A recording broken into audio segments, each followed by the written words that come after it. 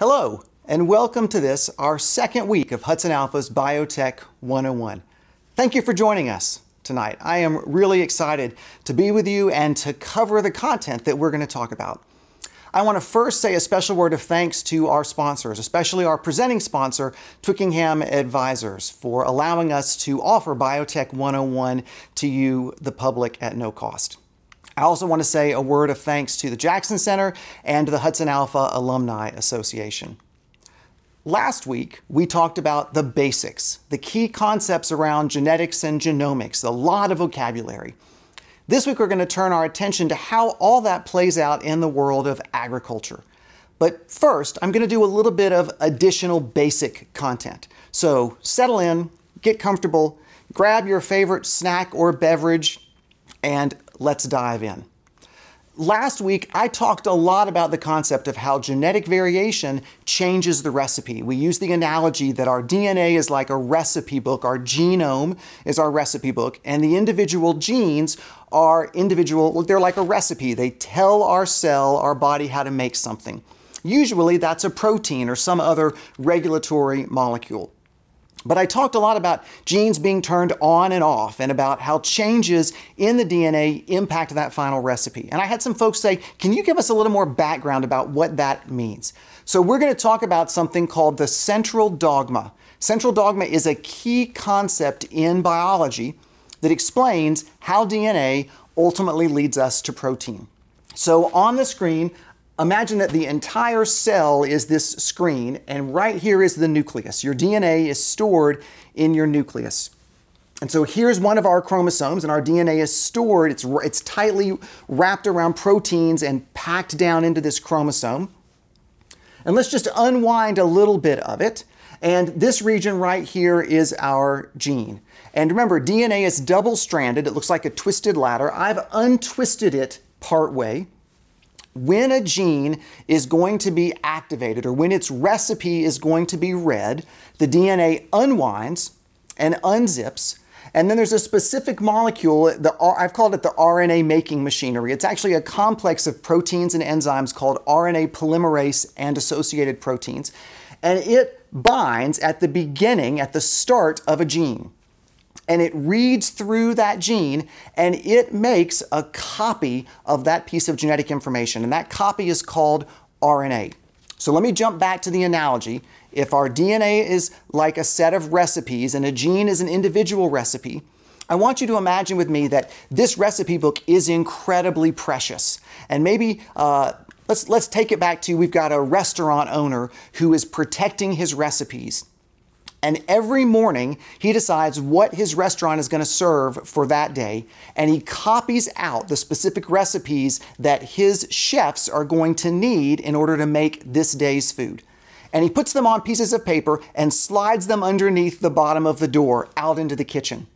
So the sous chefs get these pieces, these copied out recipes, and then they can use that set of instructions to make the meals. Now, imagine that our chef is really concerned that our master chef is really concerned that someone is going to try to steal the recipes.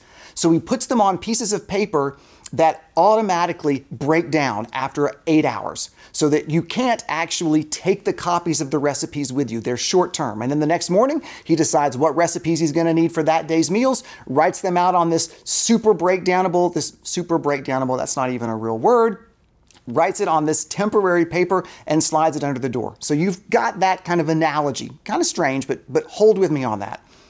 That's the same way things work inside your cells. So the DNA stays permanently inside the nucleus, protected and away from everything else that's happening in the cells. And the specific genes that are needed to be activated in order to, the recipes that the cell needs, it copies into this temporary molecule called RNA.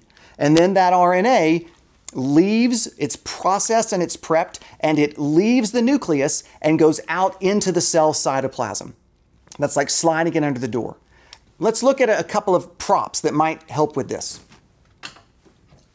So here's a model of our DNA. Again, you can see that it's double-stranded. It looks like a twisted ladder. We talked a little bit about this last week. I used a slightly different model, but the important information is on the rungs of the ladder. That's where the nucleotides, the A's, T's, C's, G's, that's the instructional piece. If you unzipped this a little bit, took it apart, and followed one set, the RNA polymerase makes a copy. This is the RNA. Now again, it doesn't look like this. These are Connex's molecules. They're great to use as an explanation. But you can see the RNA is a single strand. It's not double-stranded. And the RNA is what goes out into the cell. It's the temporary copy of the instructions. So it's broken down briefly, not over a matter of hours, but sometimes in just a matter of minutes. It really is the short-term molecule. When we talk about COVID, in a couple weeks, we'll talk about the RNA, the mRNA vaccines.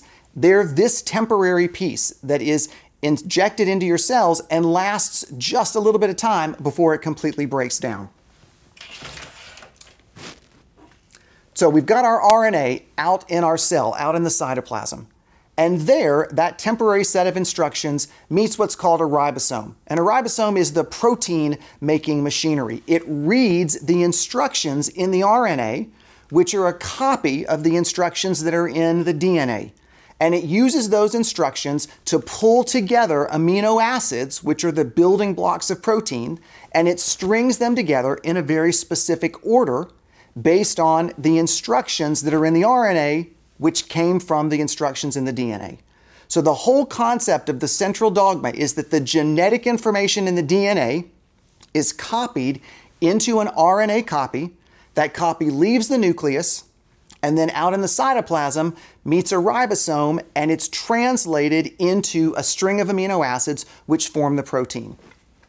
So you can imagine I've got a set of baby pop beads, and each one of these, let's just imagine it's an amino acid, and the instructions in the RNA tell me we're going to start with the yellow first, then we're going to add the blue, then the red, then the green, and then on and on and on.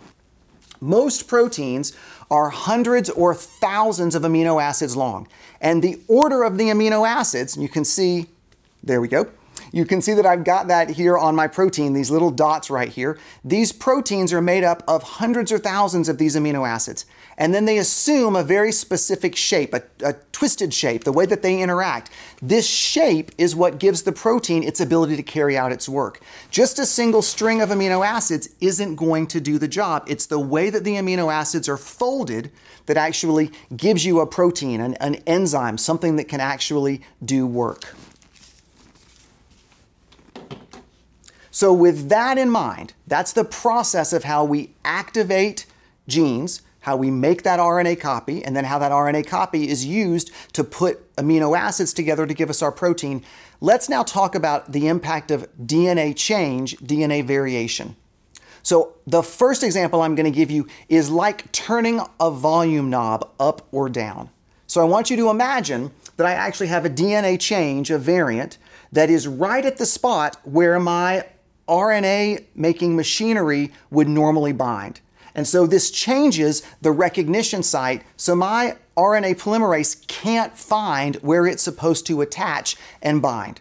So if it can never attach to the DNA molecule, it never makes an RNA copy and I never get any protein. So I've completely silenced this gene. I am not getting any usable RNA or any usable protein from it.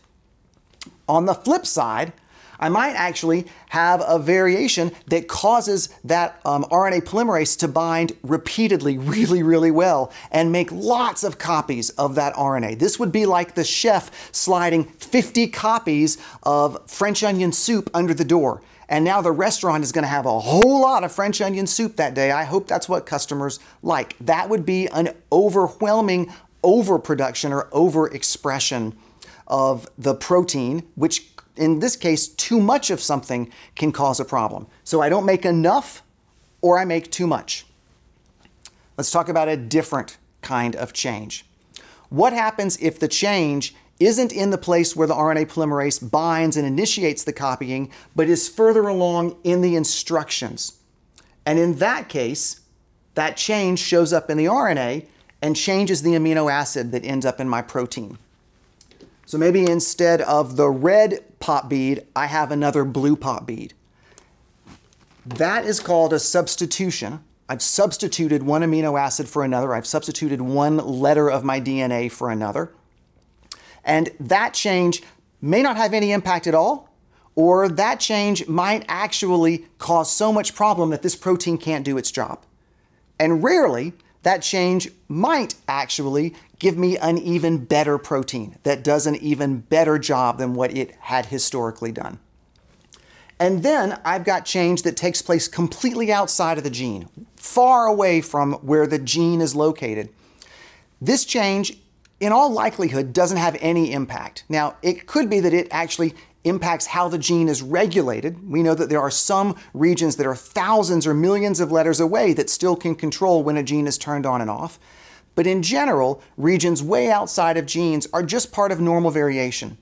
They don't impact health and disease or traits, but they're great if you're looking for identity. So when you think about ancestry, using your genetics to determine your ancestry for websites like Ancestry.com or 23andMe, these are the regions they're looking at to determine your ancestry, because we know these regions vary from group to group. These are also the kinds of regions that are used when you're looking at forensics, when you've got a DNA sample left behind at a crime scene and you're trying to match it to a panel of suspects. You're not looking at genetic variation inside genes by and large. You're looking at this extra gene or outside gene regulation. So that's our last little bit of the basics that just talks about this whole process of how changes in DNA can ultimately lead to these external changes and that whole process of the central dogma and a variation. So now let's take all of that, plus what we talked about last week, and let's apply this to agricultural genomics. Let's talk about the impact of DNA on our crops for food and fuel and feed and livestock. Here's part of why I wanted us to have this conversation. So you can see on the screen behind me, the blue curve is world population over time. The red curve is the percent increase in population. So you can see that the population increase really spiked in about the 1960s and has been dropping steadily ever since. But we still are continuing to grow the population, even though we're growing it much more slowly. So that's why we're now at 8 billion people around the world. We continue to have more and more individuals that need to be fed. And as more of the world moves from first world to second and third world status, the type of food that they eat changes. And they begin to become accustomed to more meat and dairy products and less rice and simple, straightforward grains. So we have to produce more food for a growing world. Here's one of our challenges though. I love Our World in Data. This is where this particular graphic came from. If you're looking for information, Our World in Data is probably one of the first places that I would recommend that you go. This particular graphic is showing you the global space that's allocated for food. So we're going to start here, the Earth's surface. 29% of the Earth's surface is land. That over there in gray, 71% ocean would go way off the screen and over onto the wall. So about not quite 30% of the Earth's surface is covered in land. Of that 30% of the surface covered in land, 71% of that land is actually habitable. We actually can live on it. The rest is glaciers and barren land, and generally by and large, we don't live in those spaces. Of our habitable land, 50% of it is actually allocated for some type of agriculture. So 50% of the land that we can live on the earth is already dedicated to some form of agriculture. And if you break that down even further, more than 3/4 of that land that is dedicated to agriculture is set aside for livestock, either to graze the livestock or to grow the feed that the livestock need to eat. Only 23% of the farmable land is actually set aside for food crops. But if you look at the amount of protein or the amount of calories that we take in from this food, you'll see that 83% of our caloric intake across the globe actually comes from plant-based food that's grown on 23% of the agriculture on our habitable land. So 17% comes from meat and dairy, even though livestock takes up much, much more land. That's one of the challenges that we try to figure out. And if you look at the protein consumption, about a third of our protein globally comes from meat and dairy, and 2/3 from plant. So the challenge before us is, how do we feed an ever-growing population when we have a relatively small amount of land, and of that farmable land, a significant amount of that is set aside for livestock, not even for food crops. Let me give you some foundational reminders that'll be similar, it'll be familiar from what we talked about last week. So many traits are controlled by genetic change. I'm showing you the 20 chromosomes of corn. I showed you this slide last week. And the circles here are 3 genes that are involved in converting feed corn, which is all starch in those kernels, to sweet corn or super sweet corn. We're going to look at this gene right here called sugary 1. And here's a piece of the genetic structure, those A's, T's, C's, and G's. And I've actually highlighted a small piece, and you can see I've bolded that letter T. A single letter change that goes from a T to a C changes the recipe instructions and actually converts some of the starch in the corn grain into sugar. So this goes from feed corn to sweet corn. One letter change. It changes, it's a substitution that changes the amino acids that causes this enzyme to convert starch into the sugars. But in the same way, the environment is also a key driver of different traits. So I'm showing you on the screen identical varieties of corn. The top row is grown under irrigation conditions. The bottom ear is grown under non-irrigation. So even though genetically they are identical, the environment is a huge driver of how much of this cob actually fills out with ears. And that's true for many of the traits that we look at. It's a combination of genetics and environment. So if we come back to the idea that we have to feed more people on a limited amount of land, and in many parts of the world, the amount of farmable land is slowly decreasing, here are some key goals.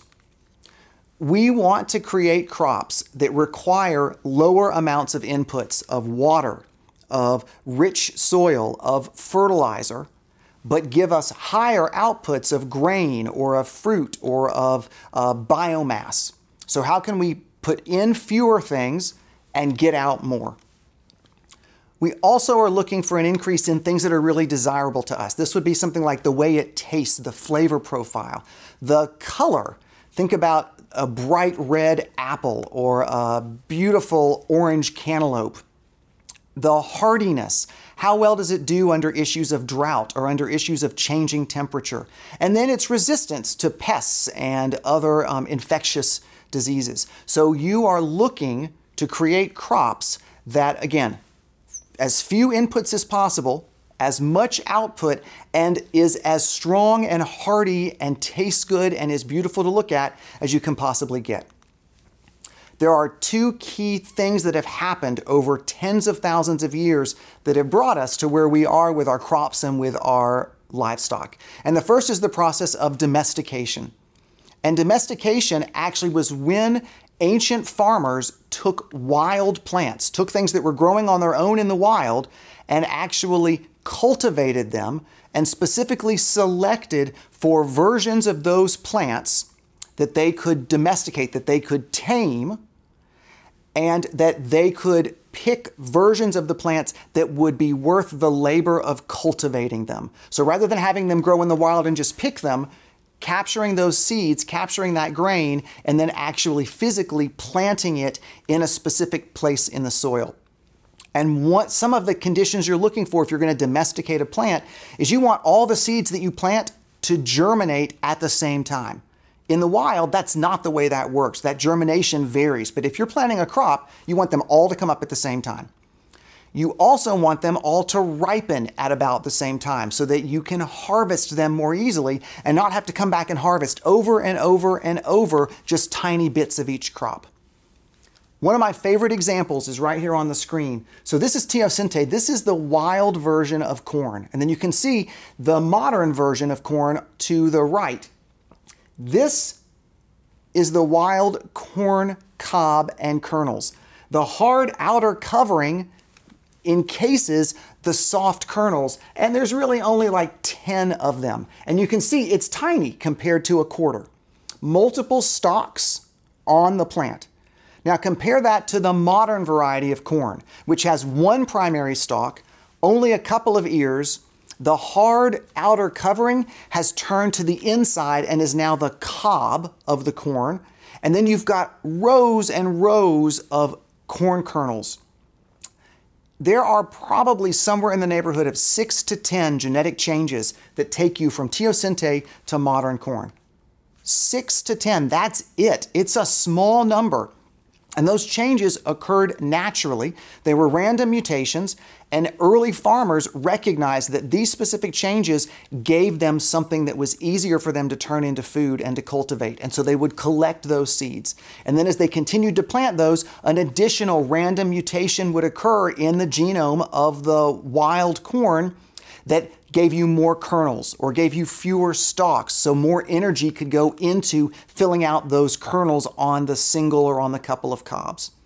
So that's the process of domestication. And domestication has happened over and over and over as we've taken things that are wild and we've selected for traits that allow us to domesticate, allow us to grow it naturally, or allow us to take wild, the ancestor of cattle, and domesticate them so that they're comfortable being around humans, and we've bred them for a specific body shape and body type. And that actually leads us into the second key definition, which is diversification. So domestication tames it, allows me to go from wild to something that I can take care of, that I can cultivate on my own. Diversification is where you say, I'm looking for this specific set of traits. I'm looking for this specific set of characteristics. And I'm showing you some examples of sheep and of chickens and of cows and the process of diversifying them to give you different qualities. For example, to give you really big muscular cattle, or maybe to give you a specific feather pattern of chickens or dogs. Let's think about the diversification process of dogs so that you have teacup chihuahuas and then you have giant mastiff dogs. That's all based on specific breeding to look for a certain set of characteristics or traits. So this process of domestication and diversification has taken place across agriculture for tens of thousands of years. For the vast majority of that time, most of this process was based on what was called selection by phenotype, the trait that you could see. Oh, look, that's a larger piece of fruit. Oh, look, there's more fruit on that tree. Oh, look, this is a larger animal. This animal is more domesticated. It's more comfortable around humans. That's all called phenotype. Those are traits that we can physically look at. But at the heart, what's actually happening is we're choosing based on specific genetic changes that provide us those physical traits that we can see. This combination of genetic variation that gives us multiple pieces of fruit, or a larger or a different flavored fruit, or an animal that is more comfortable being around humans. But for the majority of this time, we couldn't see that genetics. We had no way to actually track that. So here's a specific example, and hang with me. We're going to dive deep into the weeds, no pun intended, as we talk about this. So traditionally, this is the way that you would do breeding and selection. So I've got a tomato. I love tomatoes, especially in the summer. A ripe tomato sliced on a piece of bread with some mayonnaise and a little bit of salt is a thing of joy. Now, some of you completely disagree with me and you're sticking your tongue out going, ugh, but I love ripe tomatoes. So that's not the grocery store tomato. Let me be really clear. That is not what I'm talking about. But let's imagine we have an elite variety of tomato that's grown in fields or in gardens around the world. It produces lots of juicy red tomatoes, but the problem with this, and you can see from these tiny little dots, these tiny little flies, is that this specific tomato is susceptible to a pest, to a fly-based pest. Let's also imagine that I've got another variety of tomato that is a loser in every category you can imagine. The color's not good, it's a tiny crop, a tiny plant, the fruit is small, but its one winning trait is that it is completely resistant to this fly. The flies, when they eat on these leaves, or there's something about the leaves that repels them naturally. So I want to take these two varieties, my elite variety and my puny but resistant variety, and I want to create a tomato that contains all the desirable traits of my elite variety, plus the new trait, in this case, resistance to the flies, but I don't want any of the other traits associated with this second variety, with our small orange one. So I'm going to cross them, I'm going to breed them, I'm going to take the pollen from one and put it on the flowers of the other, and I'm going to do that for multiple plants, and I'm going to get a whole set of seedlings. And I'm going to grow them up, and I'm going to take a look at them, and I'm going to say, okay, this plant makes lots of fruit, but it's yellow. This plant doesn't make a whole lot of fruit, but it's red. This plant is resistant to the flies. And I'm going to select from among those seedlings, from among those actually now full-grown plants, the plant that is closest to what I ultimately want at the end of the day. So here's the plant that I've chosen. The fruit's not very big, it's the right color, and it's resistant to the fly. And I'm going to cross it again with that elite variety. And so I'm going to take the pollen from one and put it on the flowers of the other. And now I'm going to end up with a whole set of seedlings, and I'm going to pick one again that is even closer. In this case, I've got a larger plant with slightly larger fruit. And I'm going to keep on crossing this back to my original variety. That whole process is called back crossing, because I'm continually crossing back to the parent, the elite variety, until I get a brand new variety that is big, it's red, it has lots of fruit, and it's got the resistance to the flies. And that's now my new variety. That's the way we have done this for thousands of years. Here's what actually happens at the genetic level as we go through that process, but is traditionally sight unseen to the individual that is doing the breeding. So let's just assume, and this is a super simple example, that our tomato has 3 sets of chromosomes, and it's got a copy from mom and a copy from one parent and a copy from the other parent. I don't think tomatoes have moms and dads, but it's got 1 copy of each chromosome from each of its parents. So 6 total chromosomes.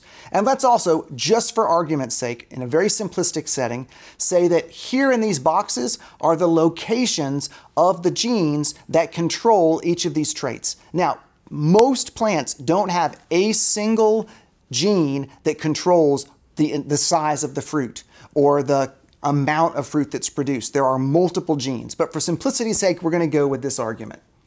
And right here is the region of the genome that we are interested in because it's got the response to the pest. Our original variety is sensitive. Our other donor, our orangey yellow one, is resistant.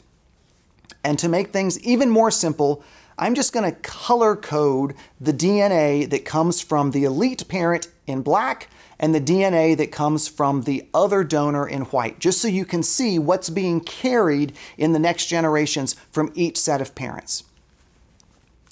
All right, so I'm going to do my cross, and I'm going to take the pollen from one parent and I'm going to put it on the flower of the other. So here we go from one parent, and then you can see the other, and this is what I've got. Pretty straightforward. All black chromosome and all white chromosome for each one of these pairs. Now I'm going to go through my next level of back cross. And in this instance, I'm going to show you something that happens in every single one of the cells of most living organisms. Certainly things like plants and animals. And it's this really beautiful dance between the chromosomes in the cells that are going to be eggs or sperm. They actually exchange information. They swap information. So you can see here there's been an exchange of information. So now I've got some that have black and white in this on each of these pairs. And one of them is going to end up in what ultimately becomes my sperm or my egg. So let's look at this other pair. So here's the exchange. Here are my options after they've exchanged information. And one of these is going to find its way into the egg or the sperm. Same way. This process is called recombination, and it happens in all of the cells that ultimately give rise to our gametes, our eggs or our sperm. It happens in plants, it happens in cows, it happens in frogs, it happens in you and me. And it's a way that genetic information is mixed and mingled. It only happens between the two copies of the same chromosome. So you don't have chromosome 1 recombining with chromosome 6, for example.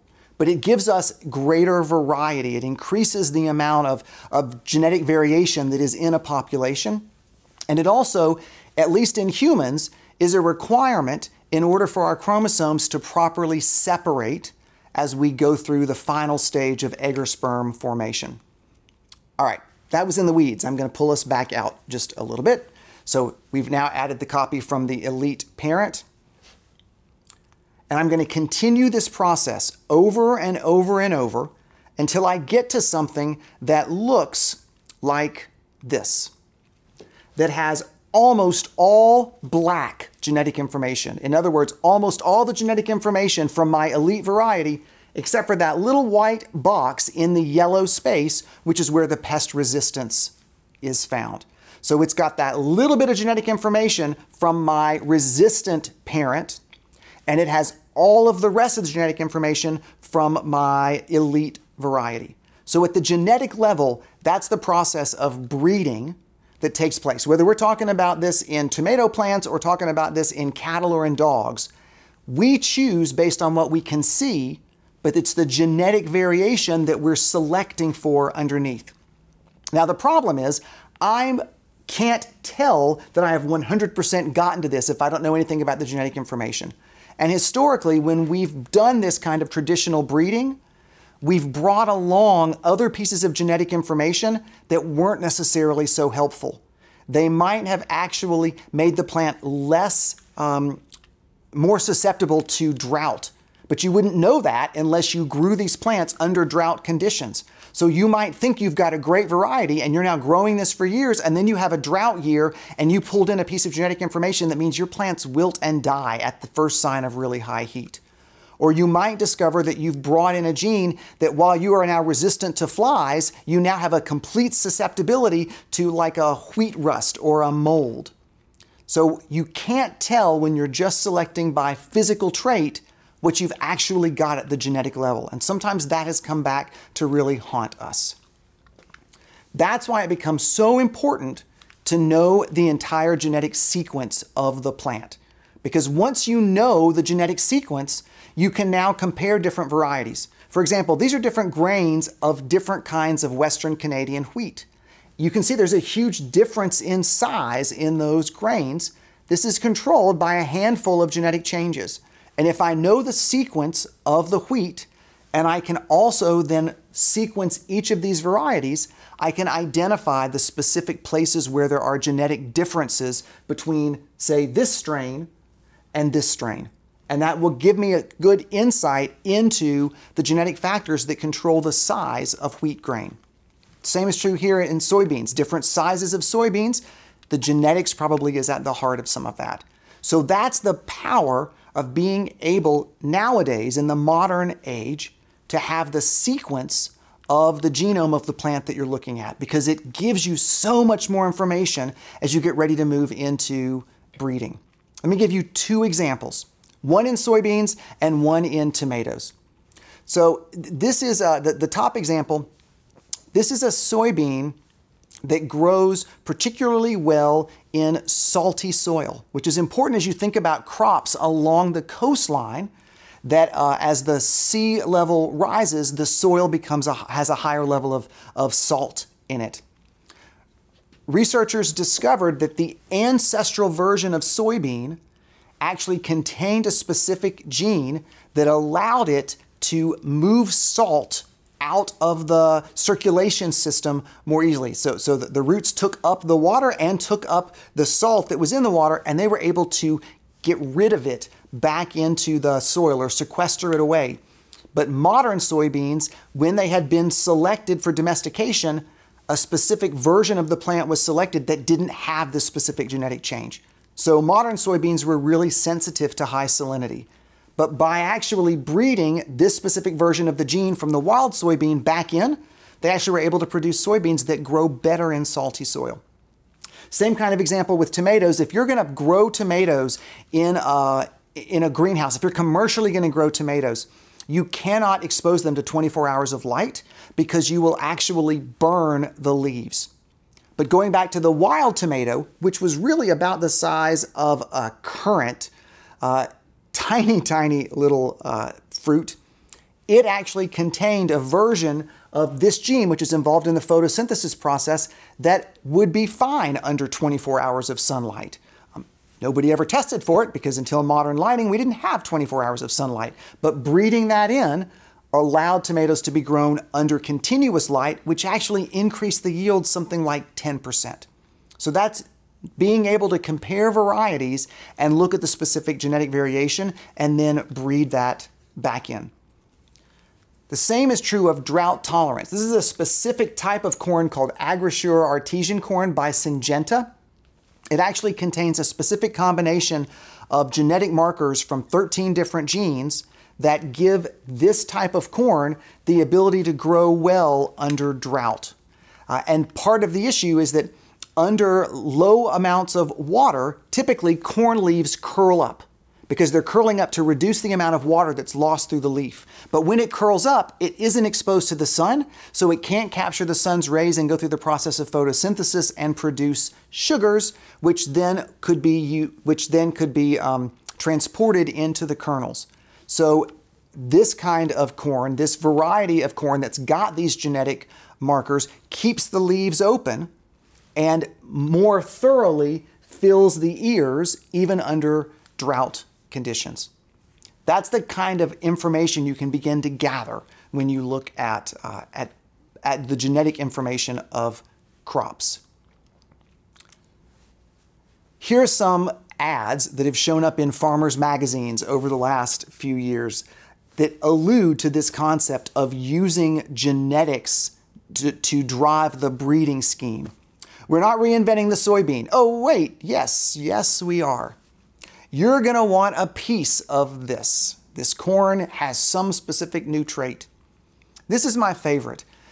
Developed with the genetic code to match your zip code. And each of these hint at the concept that using genetics, using the incredible amount of variety in genetics, allows us to specifically design and develop crops that do well under certain conditions. If you think about it, plants are some of the most amazing organisms on the earth. Plants can grow in almost any location. Plants grow in the desert. Plants grow in incredible cold or incredible drought or in really rocky soil. And they have a set of genetic instructions that allow them to thrive under those conditions.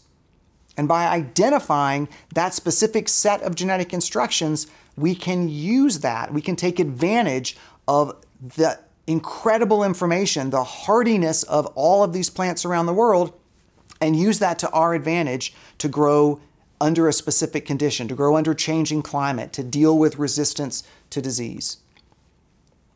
This is also true not just of our food crops, but also of things for biofuels. So for example, modern biofuels are primarily based on grain like soy or corn.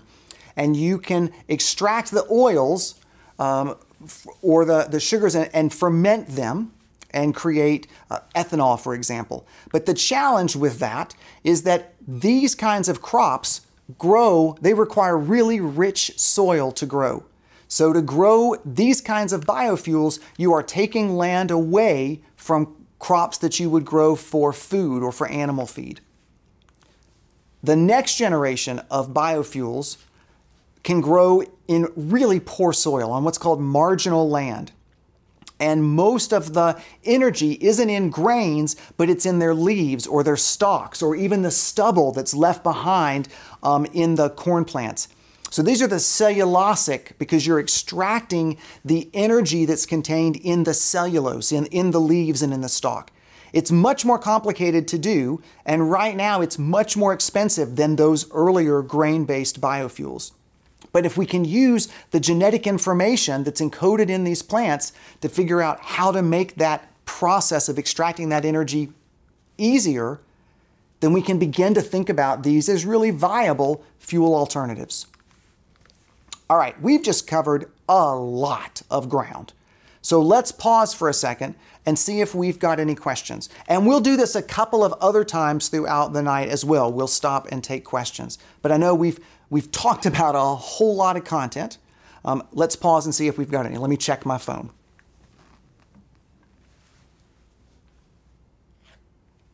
All right, no questions yet.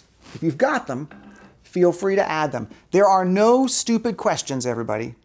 Just the question that you choose not to ask. I'm willing to bet that if you ask a question, somebody else watching this is wondering the same thing. Ask away. Let me talk a little bit about the expertise that's found here at the Hudson Alpha Institute for Biotechnology as it relates to plants. I am incredibly blessed and honored to work with some amazing colleagues who study plants, who work in the field of plant science and sustainable ag. Two of them are here on the screen on the right, Jane Grimwood and Jeremy Schmutz. Jane and Jeremy are some of the leaders in sequencing DNA from plants. Of all the plants in the world that have had their genome sequenced, half or more have had that genome sequenced here at the Hudson Alpha's Genome Sequencing Center. This scientific team are experts at coaxing the secrets out of the most reluctant plant genome. And they've done work over the last decade or more across lots of different crops, from peaches to cacao for chocolate, to peanut, to soybean, to citrus. They've been involved in sequencing that very first genome, because you've got to have a reference genome to compare against, and then sequencing dozens and dozens of varieties of those plants to identify these are the specific changes that I see in these varieties that have these different kinds of traits. They've also been involved in a lot of our biofuel work in things like switchgrass and sorghum and other bioenergy crops. So they've worked on both sides of the plant-based arena. Recently, Hudson Alpha's actually expanded the expertise of this group to build a Center for Plant Science and Sustainable Ag. So in addition to Jane Grimwood and Jeremy Schmutz, we've also added 3 additional faculty. Alex Harkis. Alex is actually a joint faculty member with Auburn University. He's an Auburn faculty member who lives full-time on the Hudson Alpha campus. Kangshita Swaminathan. Kangshita is involved in functional genomics, especially around things like miscanthus and bioenergy crops, and how we can use gene editing, which we'll talk about in just a second. And Josh Clevenger. And Josh is involved in crop trait discovery. So how do we identify the specific genetic changes that give us these advantageous crop traits, and genomics-enabled breeding, which we'll dig into in just a second. Peanuts are his specialty, but he's also involved in lots of other crops. And collectively, these 5 scientists and their research labs form this Center for Sustainable Ag. And one of the things that they're working on is improving the interaction between farmers and the users, the consumers, the bakeries, the packers, the people that buy the food and pass it on to you and me, and the research labs, to identify what are desirable traits that the consumer and the farmer would like. And can those desirable traits, can we decipher those in the genetics of the crop? And then can we develop these new varieties, and do they grow well, and do they actually do what we want? So how can we diversify crops, especially here in Alabama? How can we grow crops that will thrive in Alabama's unique climates, which are slightly different in the north than they are in the middle or the southern part of the state? Instead of growing crops that were designed for some other part of the country, the West Coast or the Midwest, where in order to get them to grow successfully here, we have to put huge amounts of water and fertilizer, How can we identify crops that would thrive naturally in our own environment? And how can we do that? By deciphering the genetic information and by setting up the economic chain, all the way from the crop to the user, to the consumer, that would allow us to really diversify the crops that you would find here in Alabama or in any part of the world for that matter. This is what modern farming will increasingly look like. As our climate changes, as our ability to grow the crops we used to grow drops, we have to find new ways to create the energy, the food and the feed to power our world. This next slide has a lot of detail, and I apologize because I'm breaking all my rules about not putting tons and tons of words on the slide, but it's important. There's a lot of content that I want us to walk through here. So these are the ways that we have traditionally and now today can think about breeding and developing new crops, new traits. So the first is the traditional breeding. That's what I showed you with the tomatoes, where you cross one plant with another, you take the pollen, put it on the flower, and you look for something potentially new. You also can cross interspecies, different varieties of crops. Historically, this has happened a number of times. It's how we've gotten wheat and rice. We either accidentally or intentionally have crossed things that might traditionally not naturally breed, but actually did in this instance. So those are the traditional ones. Mutation breeding is something that we have started within the last probably 80 years. And that actually involves taking plants or seeds and subjecting them to doses of radiation, maybe X-rays, maybe other kinds of radiation. Radiation breaks DNA bonds. It damages DNA, and then the body, the cell, repairs that damage, and sometimes that damage doesn't get repaired correctly and you get a difference. You get something new introduced. That's going to be especially important when we talk about the role of environmentally driven genetic mutation next week as we talk about cancer. Let me make a real, now having just said that, let me stop and say I'm not talking about creating cancer in plants, but these mutations alter the genetic recipe. It's how we get ruby red grapefruit. If you like your grapefruit bright red instead of that pale kind of yellow, it's because those seeds were exposed to radiation and mutated a gene that was involved in the production of pigment inside the fruit. There are a number of instances over the last several decades of things that you and I eat in the grocery store that were created by mutation-based breeding. Marker-assisted selection is another component. In marker-assisted selection, I'm actually using pieces in the DNA, places in the DNA where I know that there are genetic changes to help drive the kinds of traits I'm looking for. So let's say that I take two plants, and I know that this plant has a set of genetic variations that gives it drought resistance, and I'm breeding it with a plant that doesn't have those genetic variations. And I get maybe 1,000 seedlings. I can take a leaf punch, literally a hole punch on a leaf of all 1,000 of those seedlings, run the genetics, and look specifically at those markers that I know are associated with my trait of interest, with drought resistance. And then I can say from that 1,000 set of seedlings, these 10 are the ones that have the specific combination of genetic information I'm looking for. They move forward into the next stage of my breeding scheme. It's using genetics to rapidly accelerate and drive what you're looking for that you wouldn't have gotten in the traditional breeding. Then there's genetic modification, GMOs. Yes, we will touch a little bit on GMOs, but not a ton.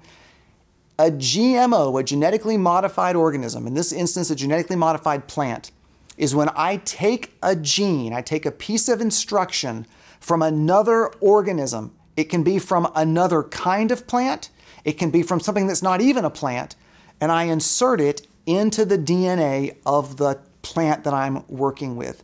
And I've added in a new trait. I'll explain that more in just a second, but that's the process of genetic modification. A genetically modified organism contains a stretch of DNA that was not originally present in that type of plant. It was introduced from another. And then there's a whole new field called gene editing.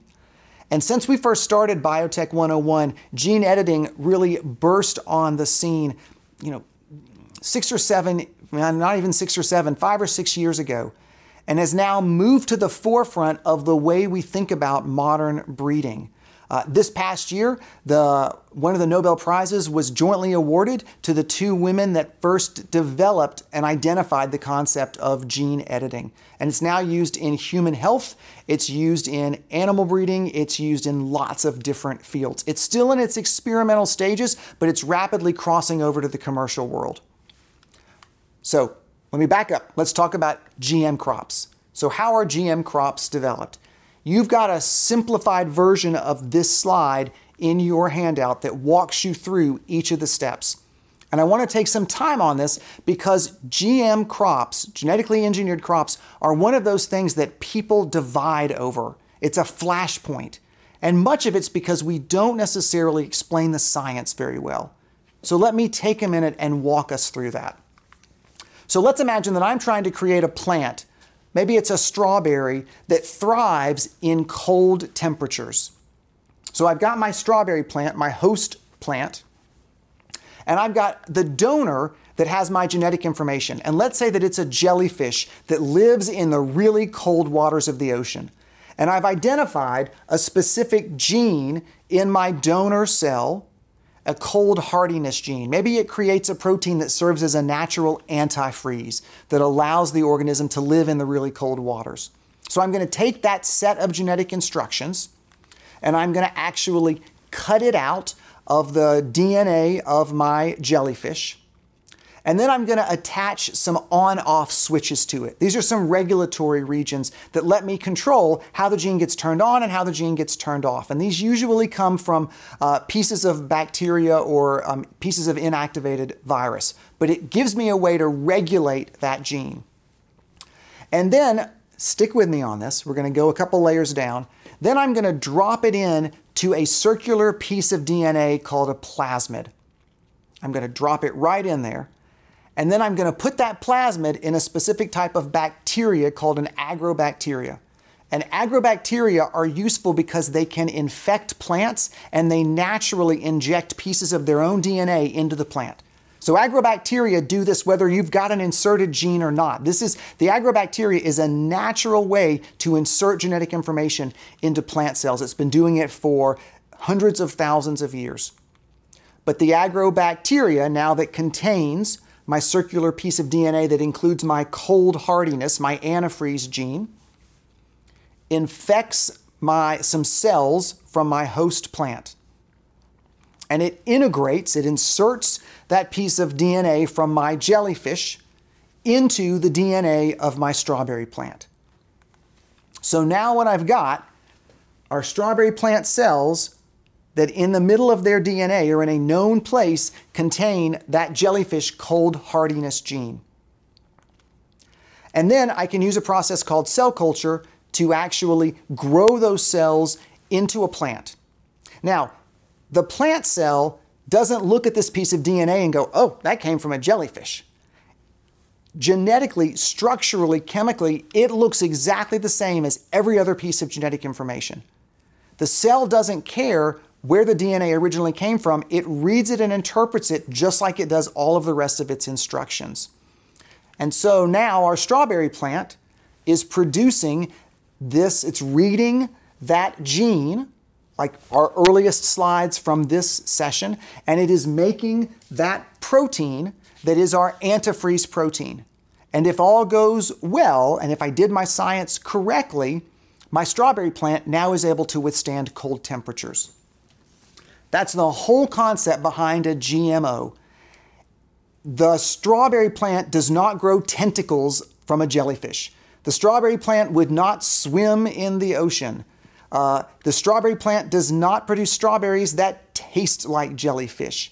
It's just that one piece of genetic instruction that now contains that protein that's of interest. Here are some examples of genetically modified crops that are grown around the world. Corn, soybean, cotton are the primary genetically modified crops. This shows you the specific gene and where it originally came from. You can see that a lot of these are from different kinds of bacteria. And then here's its purpose. And much of what you're going to see on the right-hand side is herbicide tolerance. Many of the genetically modified crops that are on the market today are what are called Roundup Ready. And they allow a farmer to plant the crop, and when the plant and the weeds come up, they spray the field with Roundup, and the plants survive and the weeds die because the plants now contain a gene that gives them a protein that makes them resistant to the effects of the Roundup herbicide. So a lot of these genetically modified crops make it easier on the farmer. There's less tilling, there's less weeding work.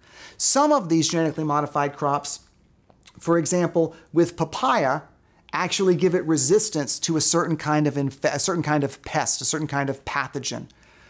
And in some cases, without the genetically modified crop, without the genetically modified trait, the crop would have completely disappeared because of the emergence of this pathogen. Here's the issue. I'm doing exactly what I'm about to tell you you shouldn't do.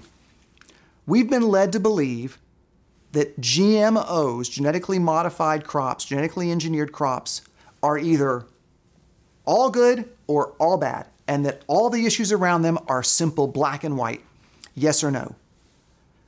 Whether we're talking about the impact of genetically modified foods on the environment, or the monarch butterfly, or suicides of farmers in India, it's all this or it's all that.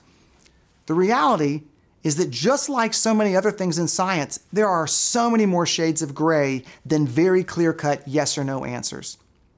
But it takes time to dig into the science and to go into the nuance to better understand what is the benefit of genetically modified crops and what are their challenges and how do you try to deal with those challenges. And most of us aren't willing to dig into that.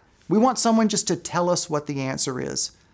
And GM crops, like lots of other things in science, defy simple yes-nos. Now, if you want to know more about GMOs, I'm going to refer you to Hudson Alpha's YouTube page from 2015. I did a whole series in Biotech 201, which is our follow-on course to 101. I did a whole series on ag. And one night we did nothing but talk about GMOs. And here's the link to that. 90 minutes of discussions about the pros and cons and the rumors and the realities behind those. If you want to dig deeper into that, I would encourage you to take a look at this. I'm going to move us on from GMOs, genetically modified organisms, to gene editing. And gene editing is that last technique that I was telling you about that's relatively new. It uses a set of proteins that are actually part of an ancient bacterial defense system. And it's a little bit like the equivalent of find and replace in your word processing software. You can program these gene editing systems to look for a specific stretch of DNA and then make a certain change. So you can engineer a specific DNA change that now gives you a crop that has a different set of traits. Maybe it's drought resistance. Maybe it produces more protein or more oil in the seed of the soybean. Maybe it actually is resistant to a certain pathogen. Gene editing is changing the way that we think about modifying and adjusting crops. And it looks exactly as if the mutation had occurred naturally. It doesn't include any viral and bacterial sequences. It doesn't include DNA from anywhere else. It is simply an internal modification of the DNA. Now, I'm not saying that it's foolproof. It has lots of challenges, but scientists continue to refine and adjust that. The first genetically engineered food made its way onto the commercial market about 1.5 years ago. It was an oil, a soybean oil that had been genetically modified to have a longer shelf life, to slow the process of spoilage. It had been genetically edited, so there was no additional DNA from another organism. It was a genetic change within its own DNA. And we'll see more of these crops come to market and be commercialized as well. These are just a few of the headlines over the last couple of years talking about the concept of genetic editing. One of the prime editing vehicles is called CRISPR. So you might hear people talk about CRISPR or CRISPR-Cas9. That's this editing tool. All right, now we're going to talk, I'm going to shift us from plants to animals. The same kind of goals are evident when you're talking about livestock and animal improvement. Lower inputs, higher outputs. How do I use less food, but I get more meat or I get more milk? And I'm also looking to increase those same desirable traits, the amount, the characteristics, how easy is it for me to grow and breed and birth and wean these animals, and things like flavor and hardiness and value. Let's start with cattle. Now, I am a city boy, so we're gonna step right at the edge of my knowledge about livestock. Some of you actually watching this may know much more about this. But in cattle, when you're making decisions about how you're gonna breed cattle, and if you're going to, which bull you're going to use and which cow you're going to use to mate them, you can certainly just put a bull in a field and let nature take its course. But many individuals, many farmers take a much more scientific approach and strategically try to make decisions about how they're going to improve the characteristics of the next generation of their herd. And they often use something that are called estimated progeny differences, or EPDs. And EPDs are a way to measure from animal to animal how well this animal's offspring are likely to perform on a whole set of traits. And those traits are over here on the right-hand side of the screen. And they run everything from the weight at birth, and in this instance, lighter birth weights make for easier birth processes, so that's advantageous, to how much do they weigh when they're weaned or when they're a year old, and you're looking for heavier weights at that point. You're looking for a higher conversion of meat, of muscle on the animal. To how tenderness are the steaks. If you're looking at beef cattle, how much marbling is in the steak. So EPDs are a way to look at, based on the ancestors of this particular bull or cow, its historical performance based on the number of children, a number of offspring it's already had, and other measures to give you a sense of this particular bull is likely to produce offspring that have a lower birth weight, but have more tenderness and higher marbling for beef, or have a higher yield of milk if they're dairy cattle. So you can look at each individual cow across a whole set of EPDs, and a farmer can decide, all right, here are the cows that are in my field, in my herd, which bull do I want to use to actually breed with that cow based on this particular set of genetic characteristics. You can add to that by incorporating in genetic markers. So the genome, the DNA of the cattle was sequenced in 2009, and it has 22,000 genes. About 80% of those genes are identical to you and me. So we're not that much different from cattle in many ways. You can look at about 50,000 genetic markers at about $17 per head of cow. So you could actually, genetically analyze your herd or a set of potential bulls. You use a glass slide, which I'm showing you here on the screen, and you can get a whole set of genetic traits that we know are associated, genetic markers that we know are associated with traits like coat color, or how long the animal is likely to be able to produce offspring, or the tenderness of the meat. So you can now take this genetic information, this set of genetic instructions that we know something about these traits, and you can actually add them into your estimated progeny differences. So now you're adding in another set of information, the genetics. And in this case, it gives you about as much information as if you were looking at a bull that had had sired 8 to 20 calves. So it's giving you a better prediction of what you're likely to find with your herd. And so it increases the accuracy much earlier in the animal's life. And now let's turn our attention to chickens. So we're going to shift from cattle and the use of genetics to chickens. This is one of my favorite pictures to show our Biotech 101 audiences. We're going to compare broilers. So these are chickens that are raised to be used as meat. These are not egg layers. You're raising them to be sold, to be slaughtered and sold in the supermarket for whole chickens, for cut up chicken parts, for chicken breasts, for drumsticks.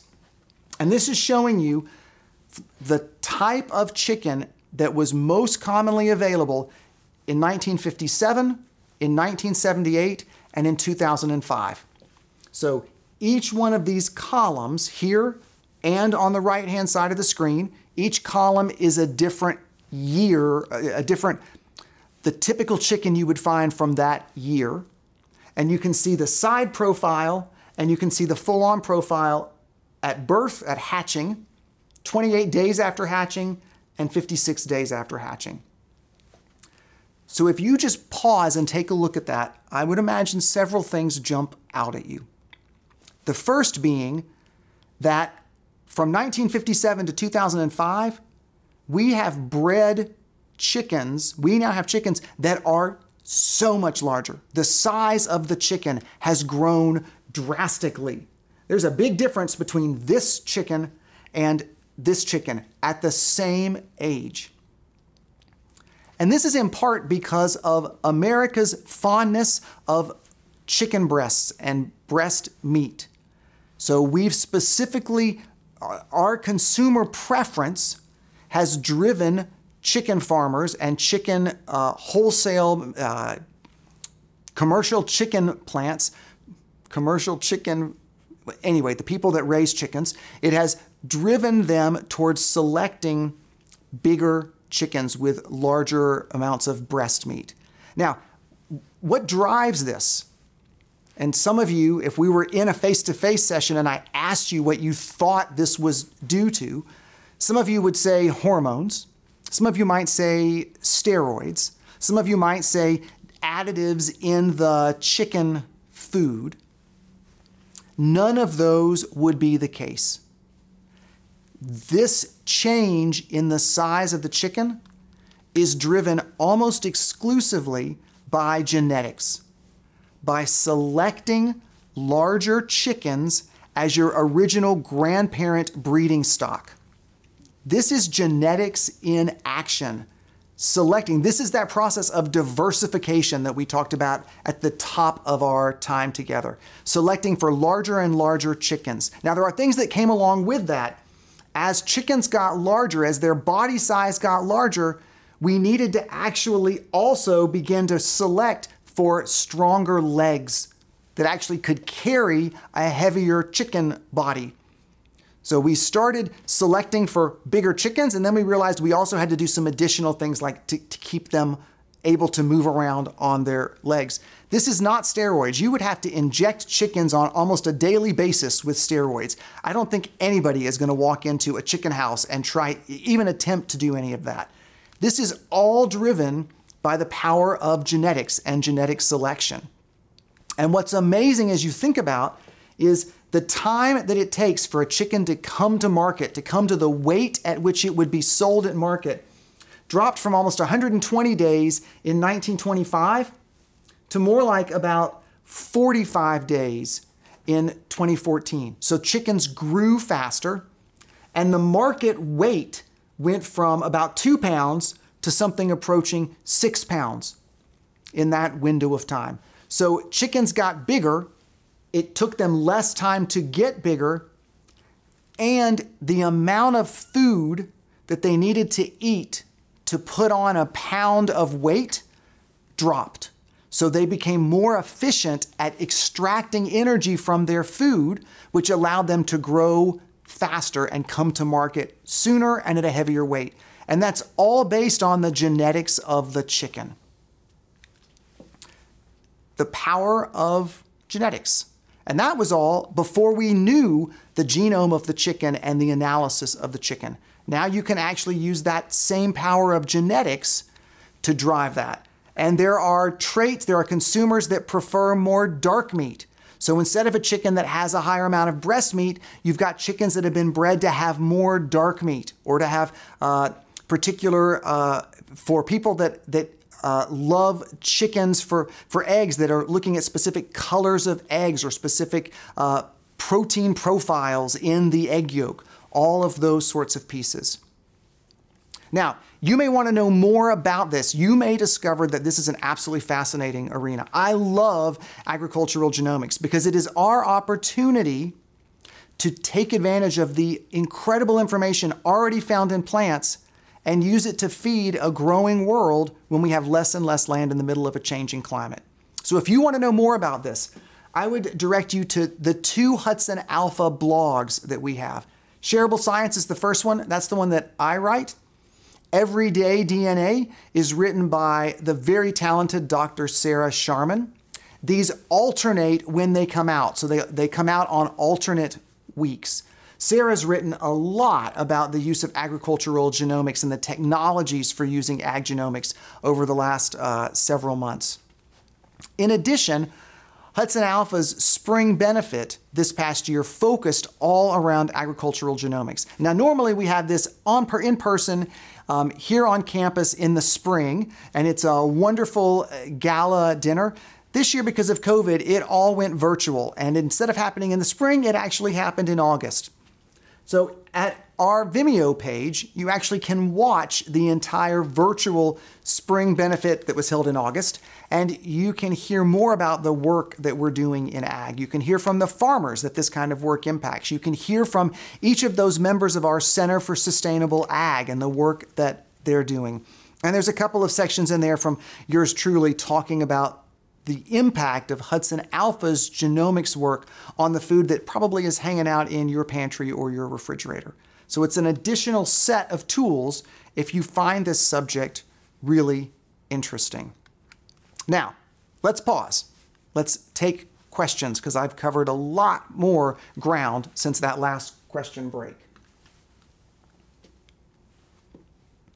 Okay, Andrew asks, how do we prevent elite varieties from becoming victims of their own success? For example, Cavendish bananas, which were originally bred to be disease resistant, are now so genetically similar they are at great risk. Andrew, that's a great question. And that comes back to this concept of when we are breeding just based on physical trait alone, we don't get a sense of everything else that we often are bringing into our crossbreeding issue. And we created bananas that are so genetically inbred that they are at risk of susceptibility from disease, and we're at risk of losing the banana that many of us love in our breakfast cereal or in banana bread. I think that's where the power of genomics becomes so useful, because I can use genomics as I'm driving my breeding selection to make sure that I haven't unintentionally created a bottleneck for myself or brought in some unexpected genetic susceptibility. So this is where knowledge really is power.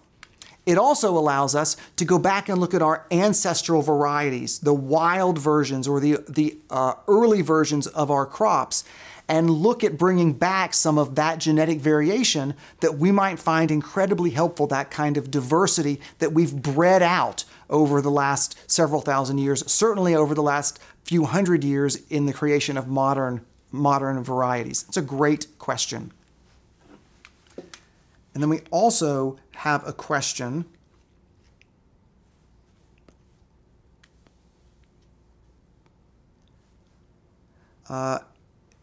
Is there any research being done at Hudson Alpha with editing the genes of microorganisms that have a symbiotic relationship with plants? So if you think about it, a plant is more than just the actual plant itself and the soil that it grows in, because many of these plants have bacteria and other microorganisms all around them, on their leaves, in the soil, in the nodules of the plant that actually help it take in nutrients or help protect it.